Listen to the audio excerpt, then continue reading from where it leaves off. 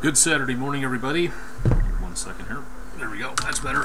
Live and direct from downtown Memphis, Tennessee. I'm meteorologist Austen Onek, currently keeping you updated on what's going on with the weather in our video weather blog called Weather Overtime. This is available throughout the weekend here at WREG.com or on these other social media pages that you see back up into the main screen up to your upper right-hand area. That's to my left and what it looks like here. Still trying to get used to this new format. Information about what's going on with the weather right now. Temperatures out across the Mid-South. High temperatures for today and low temperatures and conditions for tonight as we go into the forecast page. Always available for you there. And weather information on my social media pages available at the social media screens up on there at the top portion of the screen right above where my head is.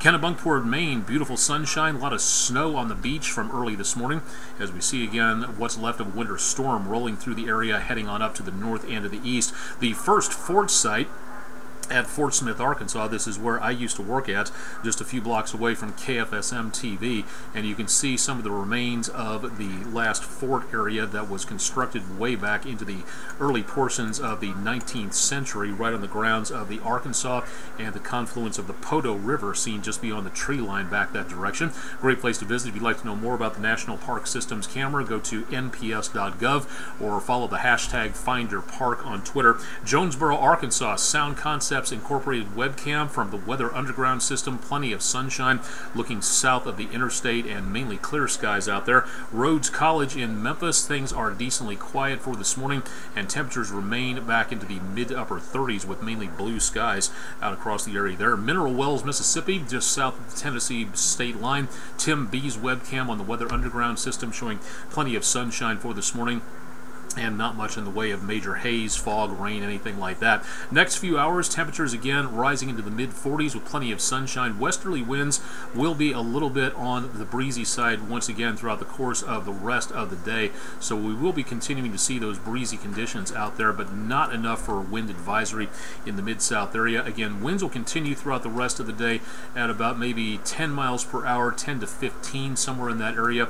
Temperatures back in the lower 40s, and outside of a few clouds from time to time, it looks like most of the area should be getting a lot of sunshine, so that should help to kind of bump the temperatures up by just a bit. Sunrise in the Mid-South today was at 7:02, earlier tomorrow at 7:01, sunset tonight at 5:25, 5:26. As we go into tomorrow, as the length of daylight starts to stretch out as we head toward the spring equinox, which will be in about 50 days or so. No precipitation yesterday. We're still ahead for the month and the year by about 0.8 of an inch, so doing pretty good on rainfall. Temperatures yesterday very close to where we should be, about as typically normal as you can get for this time of the year. 50 and 30 are high and low temperature respectively. 51 and 33 respectively are normals. Record high 77 set back in 1975. Won't be coming anywhere close to that. Likewise, won't be coming anywhere close to our record low temperature of -1 set back in 1940. Rest of the forecast again throughout the rest of the day today.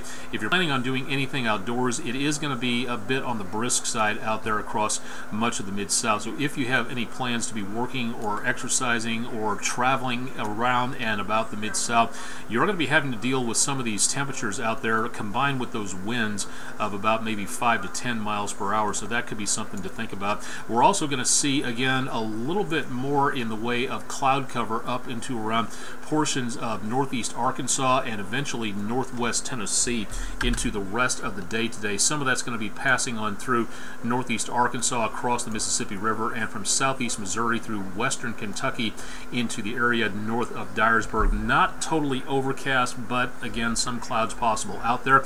Most of the day should be sunny. High temperatures today in the upper 40s to lower 50s. Again, temperatures should be a little higher today thanks to all that sunshine across the Mid-South.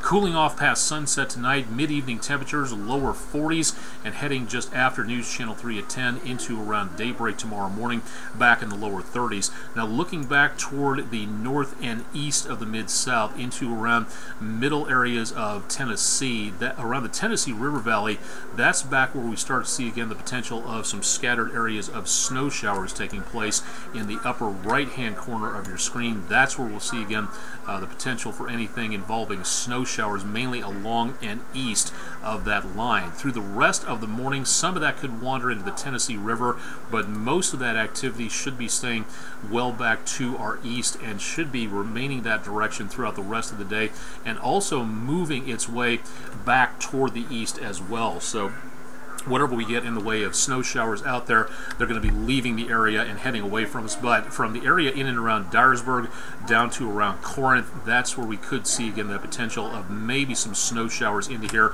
Now, maybe and possibly, but just only, we might see some of those snow flurries possible into around the Tennessee River Valley, north central Mississippi, and portions of the area close to around northeast Mississippi, north central Mississippi, but I doubt we're going to see too much of anything in the way of snow flurries to the west of the Mississippi River tomorrow, and that will last into Sunday night. So if you're heading toward Nashville, that's where you're going to be running into most of that activity into and around portions of the area there. Today, plenty of sunshine, breezy, more clouds into around evening, around News Channel 3 at 10 later on tonight. For Sunday, temperatures a little bit cooler. All that cloud cover out there will block out a lot more of the sunshine, so we'll see cooler numbers out there and a slight chance of some flurries. Mid-50s for Monday, and then next chance of rainfall starts to head our direction as we get into and around Groundhog Day, but only a slight chance of rain.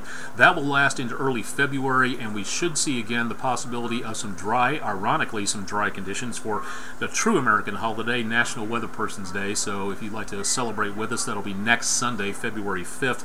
Good opportunity to see more there, and some spotty showers in and around the early portions of the first portion of February, but beyond that, really just not that much to be expected. Temperatures in Iraq, for those of you who have friends or loved ones serving in the United States military, back in the mid to upper 30s around Mosul, 60s around Basra, 50s with cloudy skies across the country in Baghdad and Najaf. Numbers toward the Persian Gulf back in the upper 60s to mid 70s, 75 degrees just past sunset in Riyadh, Saudi Arabia, 70s over toward the Persian Gulf. Into Afghanistan, temperatures back into the 30s around Kabul, 40s in Herat and Faizabad with a little bit of rain coming down in the northeastern part of the country, and 57 degrees in Kandahar. Heading toward the Korean Peninsula, temperatures back in the 30s, mostly cloudy skies, no precipitation detected for everybody out there from the DMZ southward. If you'd like to know more about severe weather, how to get ready for it, what to look for, how to read radar, what to do in advance of these storms coming, where to shelter in place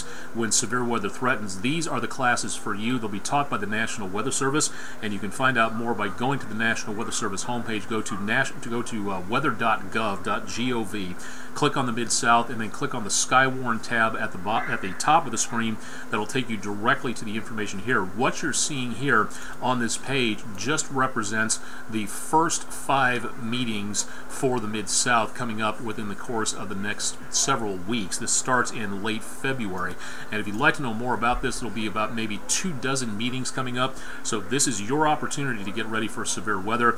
These meetings last about an hour. They're totally free, paid for by your tax dollars, so a good opportunity to learn more about what's going on in the Mid-South, how to get ready. You may have just moved here and have not experienced severe weather before. These are great chances for you to ask questions and to know what to expect. They give kids an opportunity to kind of get some control over an uncontrollable situation, so good opportunity to see a lot more there. Don't forget to tweet any weather pictures to me for the weekend. Send them along to Aonic_WREG3 on Twitter, also on Facebook, also on Instagram, also on Periscope, many others out there as well, so don't forget about that. And whatever platform you've got, download our weather app. It's available right now. Go to your particular app store and search WREG Weather, and plenty of information there. That'll wrap it up for this edition of News Channel 3's video weather blog, Weather Overtime, for early Saturday.